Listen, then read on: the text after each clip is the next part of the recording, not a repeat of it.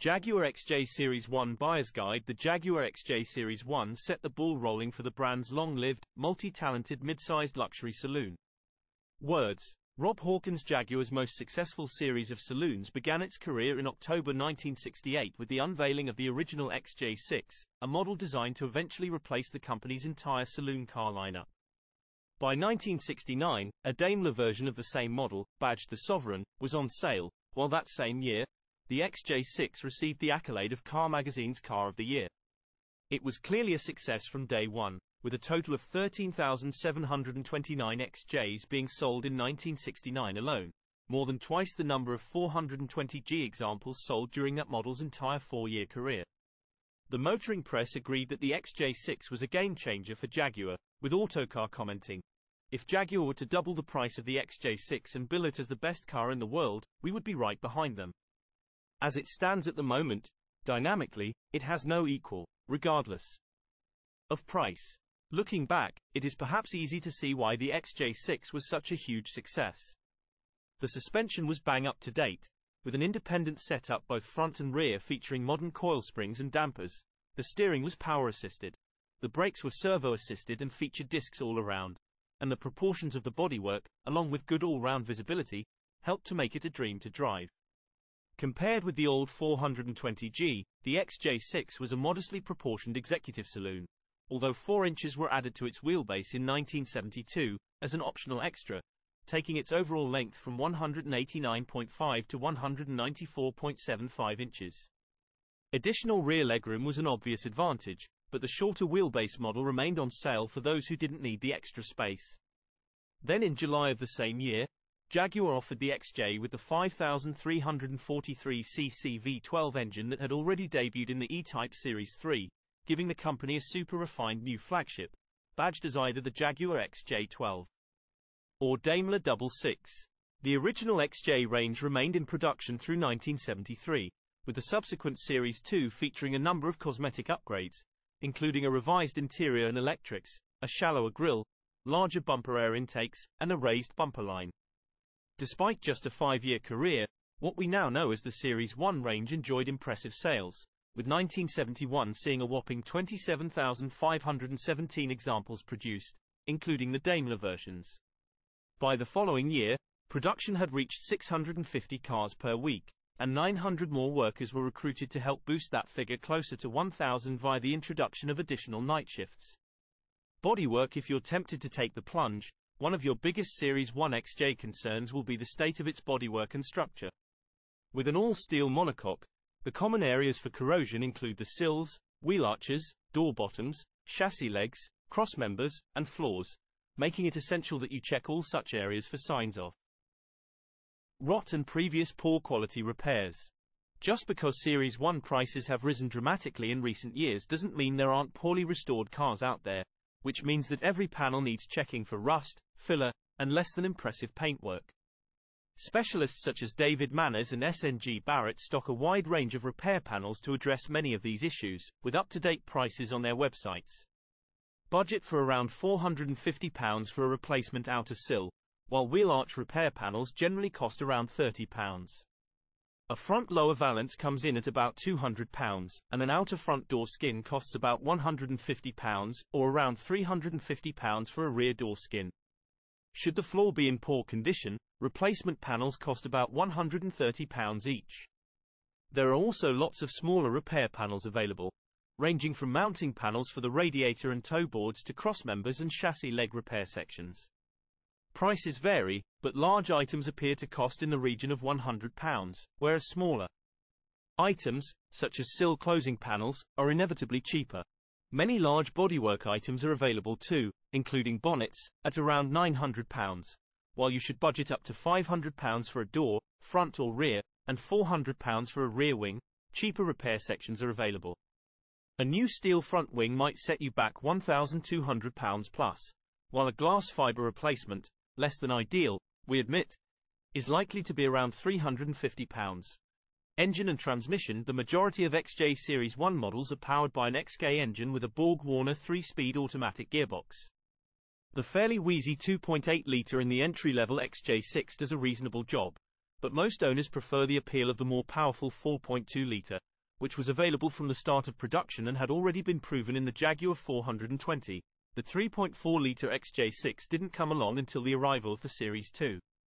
Both Series 1 XK engines are fueled via a pair of SU carburetors, while the 5343cc V12 features a quartet of Stromberg items.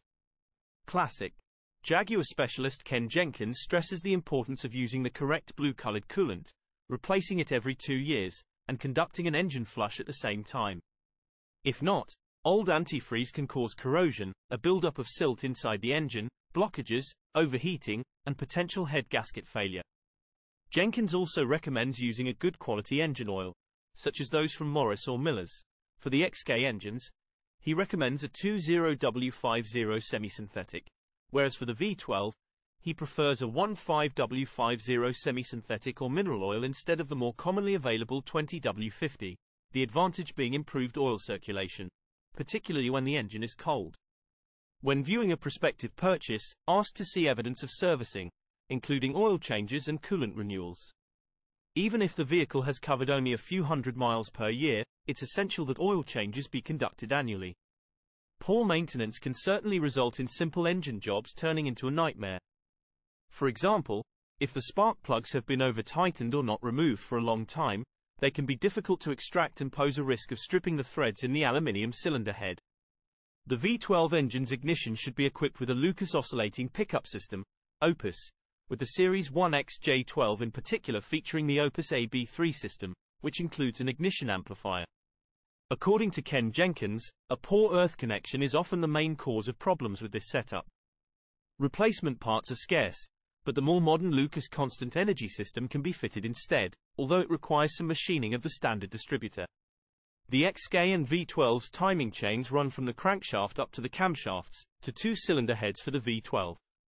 If the timing chain is particularly noisy, it may be necessary to replace the entire assembly, tensioner, chain, and guides.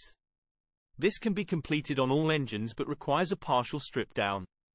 Ken Jenkins warns that on the V12, should the engine be manually turned anti-clockwise, the timing chain tensioner spring blade can be broken, in which case it will need to be replaced to avoid further damage. On the XK Straight 6, there's a brass cone filter behind the tensioner, which often gets clogged up and should be replaced. He also recommends using a genuine Jaguar tensioner. A rope oil seal is fitted as standard on the back of the crankshaft to form the rear main seal on the XK and V12 powerplants. This can dry out, especially if the car isn't frequently run, resulting in oil leaking from the rear of the engine. And if the dried out seal starts to rub, excessive heat buildup can potentially result in engine failure. A later lip seal can be fitted instead, which avoids these problems. The main gearbox mount, located underneath the vehicle, can perish and split but remain seemingly intact by being squashed by the weight of the gearbox. It comprises a coil spring and 2 pieces of rubber, which are fitted to a steel mount. New components are available to overhaul the mount and ensure the gearbox is securely fitted. Suspension, steering, and brakes with disc brakes all around. The front outboard items feature 3 piston calipers that were also fitted to the 420 and cost around £100 to replace, exchange refurbished. Should you want to retain your old brake calipers, then budget for around £20.70 for a seal kit and £20.35 for a piston. Front brake pads cost around £20 a set, and discs can be as little as £20.50 each, so if the front brakes are seized or problematic on a car that's for sale, a new set of front discs, pads, and calipers isn't going to be a deal breaker. The rear brakes, however, are a different story. Although parts prices are similar to the fronts, access is much more difficult because the rear brake assemblies are inboard. They can be accessed from underneath the rear of the vehicle, but a ramp or inspection pit is essential. For a thorough overhaul, it may be better to remove the rear subframe assembly, which not only takes time but will probably also lead to more repairs involving the suspension, drive shafts, diff, and hidden bodywork. The handbrake operates the rear brakes, so check that it works properly, especially on an XJ with an automatic gearbox, where many owners rely on park to prevent the vehicle from moving. If any problems are identified with the handbrake, don't assume they will be easy to fix, and don't accept the excuse that it doesn't matter because the vehicle is MOT exempt. We never recommend avoiding the annual MOT test in favor of exemption. Check whether the brakes have been routinely serviced and whether the brake fluid has been renewed every 2 or 3 years. Even if the vehicle has rarely been used, the brake fluid, it should be .4, will absorb moisture, which can result in internal corrosion of the pipework and pistons. Suspension wear and tear is just as common on the Series 1 XJ as most other Jaguars. It's the price you pay for superior ride quality, so listen out for knocks and rattles during a test drive. If possible, lever a pry bar against any suspension bushes or mounts to check for play. Waggle each raised road wheel to check for wheel bearing and bush play. A small amount of play in the wheel bearings is to be expected, especially on the front. As for the rear, play may be down to movement in the driveshaft's universal joints. Waggle a raised wheel from side to side to check the wheel bearing. Most replacement parts are reasonably priced. Series 1 parts can often be cheap, but there are 2 points to note here. Firstly, look at the full price range of parts to help determine whether cheap is best. Secondly, if you cannot complete a repair yourself, then the labor time involved may be more expensive than the parts being fitted. Replacing a front wheel bearing, for example, requires the hub assembly to be removed, and so the labor costs are much greater than the cost of the parts. All Series 1 XJs came equipped with 15-inch wheels as standard, but many have since been changed for a different size and/or width. Dunlop designed a tire for the Series 1, which is classified as the 70 VR15. The width of this tire is 202 mm and is pricey at around £280 per corner. When inspecting the tires on a prospective purchase, assuming the tread is in good condition, look for a 4-digit date stamp on the sidewall to indicate the year of manufacture. Regardless of use and condition, if the date stamp on the sidewall of a tire indicates it's more than 7 years old, it should be replaced. Interior and trim with sofa-sized seating and ample legroom, especially in the long wheelbase models. It's easy to see why the XJ was a huge hit during the late 1960s and early 1970s. Both cloth and leather upholstery were offered, with matching door cards and a veneer-covered dashboard housing an assortment of Smith's gauges. Check the condition of the upholstery, looking for cracks in the leather, color blemishes, and worn material. Specialists can supply new seat covers, headrest covers, and new foam for the front seat bases, backs, and headrests.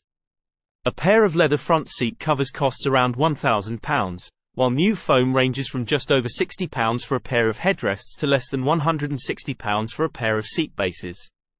Trimmed door panels are also available, as are carpets and headlining. When inspecting any XJ Series 1, test all the gauges to ensure they are working.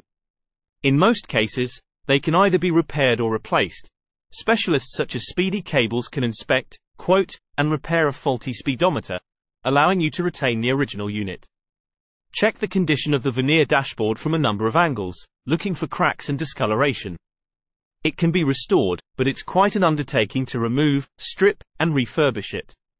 Feel around the carpets for traces of water and damp, sometimes caused by crushed door seals but often the result of bodywork issues, such as rot around the windscreen or holes in the floor. Look inside the boot and remove the spare wheel and any carpeting to help look for water leaks and corrosion. There are twin fuel tanks, each one mounted inside the rear in a wing area, so look around the sides of them for corrosion and water. New boot trim is available but can be expensive. Jaguar XJ Series 1, our verdict these days, the Jaguar XJ Series 1 remains one of the rarer members of the XJ lineup and also one of the most sought after, which inevitably means it's an expensive choice for today's XJ aficionado. The higher bar to entry may put some buyers off, not least because later models can be just as appealing for a lower initial outlay, but there's much to be said for the S1's combination of simple mechanicals, sleek styling, handmade luxury, excellent parts, and specialist support. For many, only the very best example will do, but there are plenty of down and out examples available for much less than a pristine show car. With a budget for rejuvenation and some patience, an XJ Series 1 can make a fairly approachable project car. Watch out for rust, buy on condition rather than age or mileage, and you should be set for many years of sumptuous motoring.